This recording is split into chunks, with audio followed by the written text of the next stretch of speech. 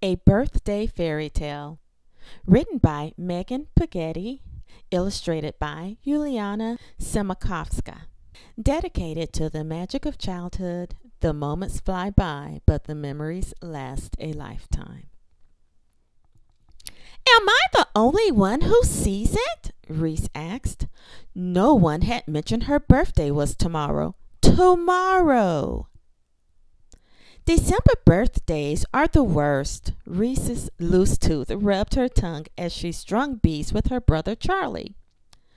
One final touch, Reese said, holding out the biggest, shiniest bead.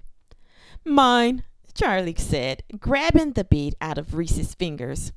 Charlie grinned as he placed it on his pipe cleaner. Reese slumped. She did not feel like battling over a bead. Rummaging through the container, she found the only glow-in-the-dark butterfly bead. Perfection! Reese dashed away, ready to show it off. Mom was distracted.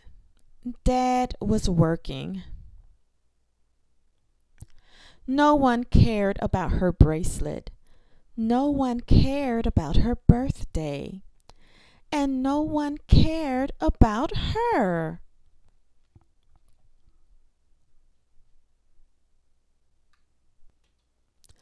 Alone in bed on her birthday eve, she sniffled. How could they all forget?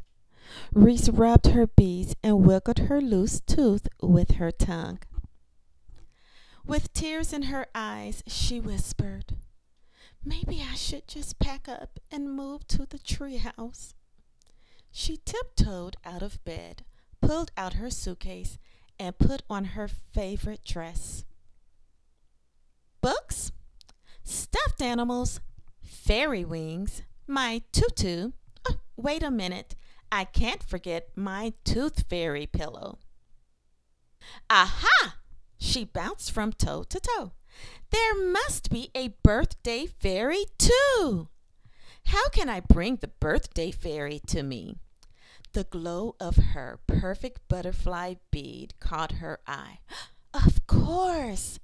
My bracelet! Reese crept into the hall and stood at her door. She hugged the bracelet and whispered a wish. I wish with all my might for the birthday fairy to come tonight.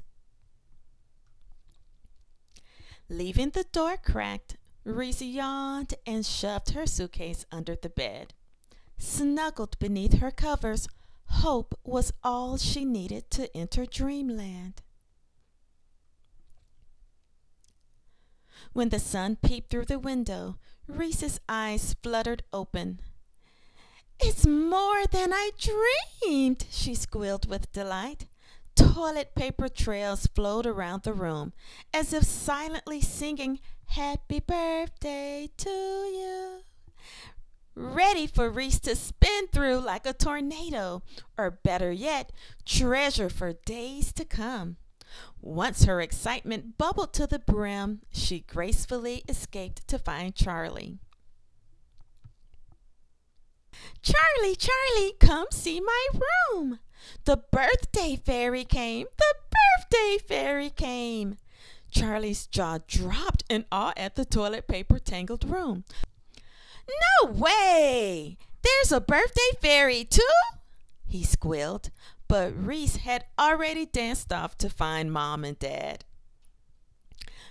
Mom! Dad! Reese sang, sliding into the kitchen, only to discover no one had forgotten her birthday after all. You've made your wish. I'm on my way. Zoom through the night for your birthday. Up and down in your room I'll sail. Over and under till you're fairy tale. The end.